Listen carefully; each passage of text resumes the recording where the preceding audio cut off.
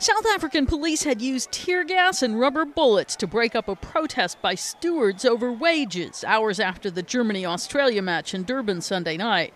One of the workers said they were promised 1,500 rand, which is close to $200, but instead received just 190 rand, the equivalent of $25. Authorities claim no one was seriously injured, but the gas did leave some coughing and gasping. A police spokesman said the dispute was between stadium workers and a security contractor. Rich Mkhando speaks for the World Cup's local organizing committee. It's an employer-employee dispute over wages.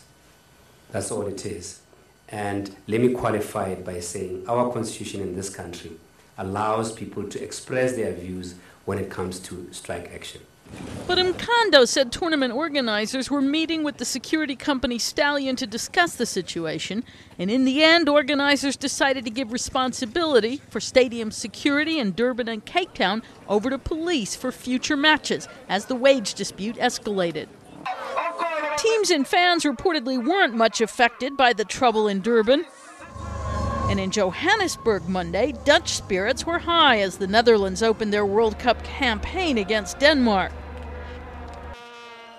And if the fans in the orange throng were excited ahead of the contest, they were ecstatic after the 1-0 win.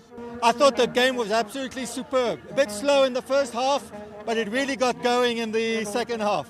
Things were a lot more subdued in Cape Town, where rainy weather was washing out some of the hoped-for fan gathering ahead of Monday night's match between Italy and Paraguay. Early on, the vendors were left blowing the ever-present plastic horns, the vuvuzelas, on their own in an empty plaza. The horns themselves have become a sensitive topic, as some visiting fans and broadcasters complained about their overpowering buzzing noise inside the stadiums. Mkhando said, however, that visitors need to adjust to the way South Africans behave. It is a world event hosted by South Africa. So as our guests, please embrace our culture. Please embrace the way we celebrate. Even World Soccer chief Sepp Blatter has defended the vuvuzelas, saying in a Twitter message Monday he doesn't see banning the music traditions of fans in their own country. Karen Sloan, The Associated Press.